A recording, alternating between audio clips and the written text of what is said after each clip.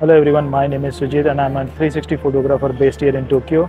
Today we are going to do some panoramic photography at Tokyo Station using the new camera QooCam 3, and I will share with you my entire editing process as well. So let's go.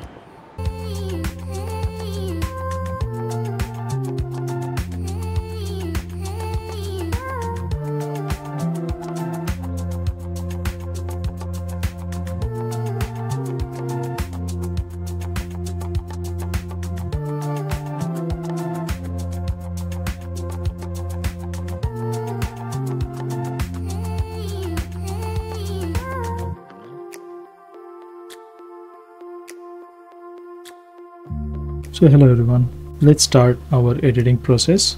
So as you can see on your screen, we have our 8 DNG files and 1 JPEG file. First thing first, let's combine all these DNG files together using the application called RAW+. We have the same path selected. Let's render this.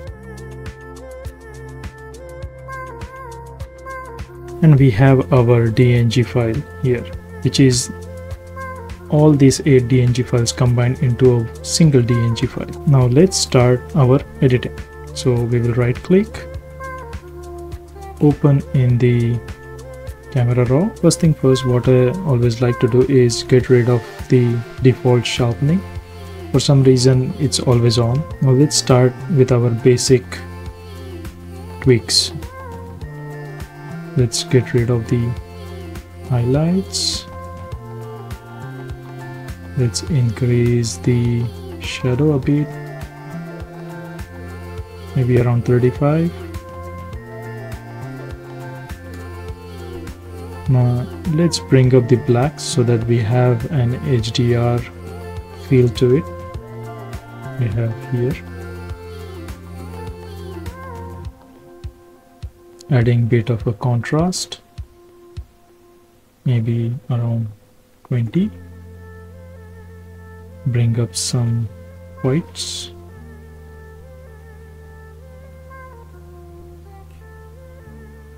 And add some clarity, around 25.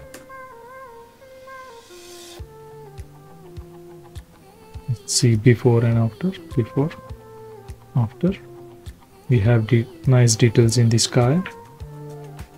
Let's also fix the temperature because we have little pink over here.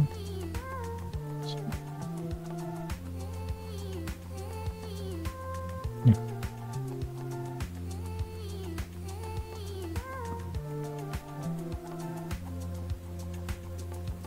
And now finally let's increase the exposure. Maybe we can go down in the highlights and whites again, or let's see, yeah, let's reduce whites to 10. Let's increase the saturation a bit, and let's do a little bit of specific color correction. Now what I see is red is a little bit of too saturated, so we can reduce the red a little bit. Let's increase the orange, yeah, on the building.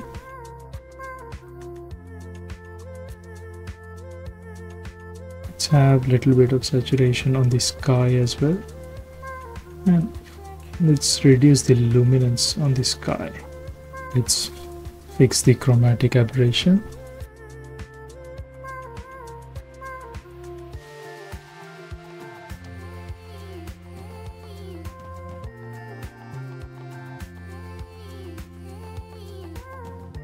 Let's keep just one stop up altogether. So let's compare with our before and after.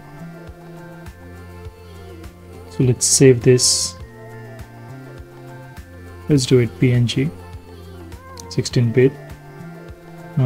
Location is same. Save. You can do done. So let's stitch our PNG in QooCam Studio.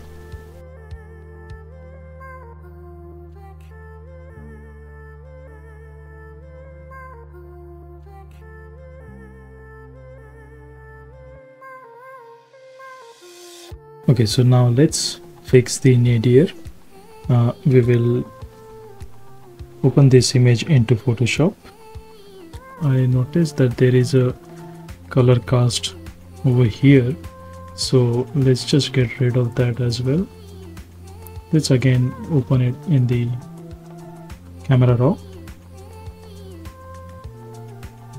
Using our masking brush tool, let's just roughly select this area. I think this is better. If we want, we can add a little bit here as well. Let's say this is okay. Let's unlock the layer. Let's go to spherical, new panorama from the selected layer. Are you sure?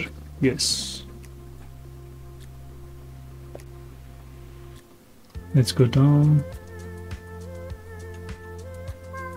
Let's select the area which we want to patch.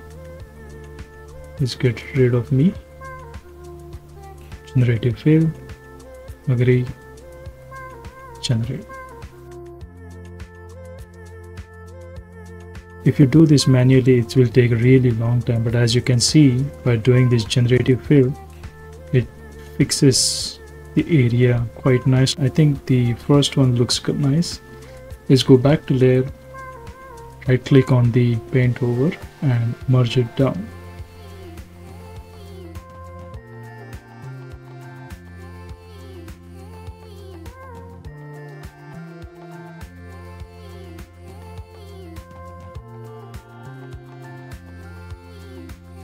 Now let's export or save our panorama. As you can see, this was our original where we had a little bit of color cast and we got rid of that one. Now let's denoise this image by using Topaz Denoise AI. We will keep everything in the auto settings for now. As you can see, we are getting a sharper image and it's been denoised. You can see details on his t-shirts are getting sharpened, all lines are getting sharpened. We are happy with this, so let's save as the same source folder. And that's it, our image is done, ready to be shared on Google Street View or with the family and friends. This is my complete process from start to finish. Hope you guys enjoyed. See you in the next video.